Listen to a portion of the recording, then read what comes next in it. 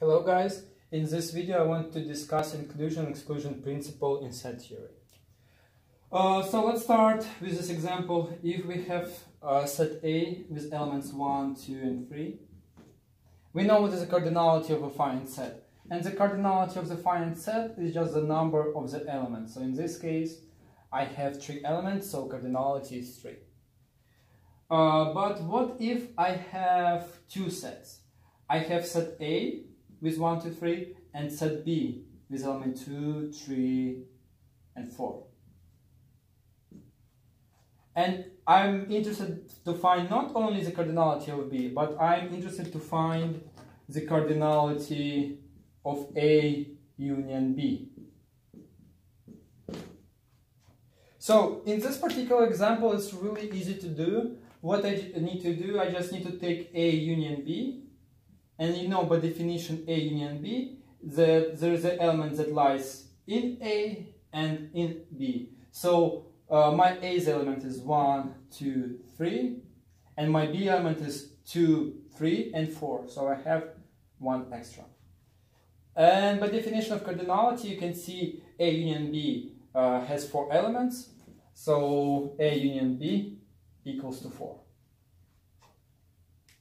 Okay, you can ask me, in this example, it was one particular example. But what if I'm given any two finite subsets A and B?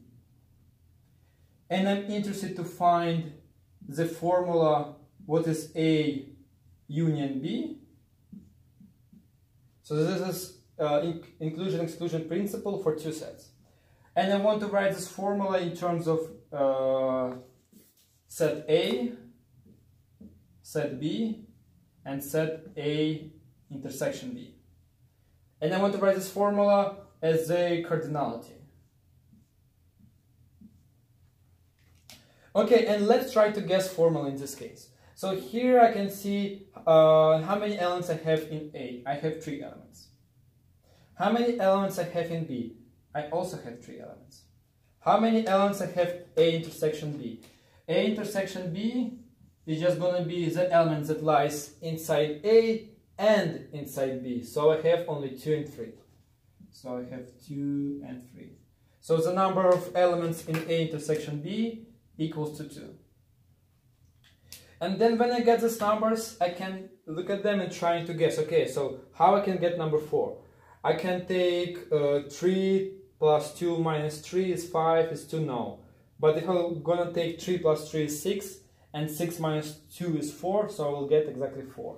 So I'm guessing it's going to be 3 plus 3 minus 2. And yes, indeed, it equals to 4. But let's write, instead of numbers, our actual cardinality of our sets. So we're claiming that that a cardinality of A union B is cardinality of A plus cardinality of B minus cardinality of A intersection B. Okay, so we have some statement. And let's give intuitive proof by using Venn diagrams. So let's discuss these proofs. So in this case, let's draw set A and set B. This is A and this is B. And let's say I want to find the cardinality of A. And the cardinality of A is going to be the number of elements in my set A.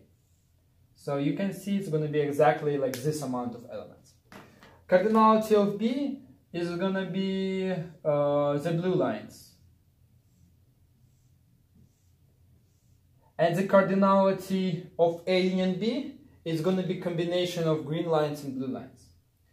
But you can see, so when you're counting your cardinality of A union B, so cardinality of A is green lines, cardinality of B is blue ones.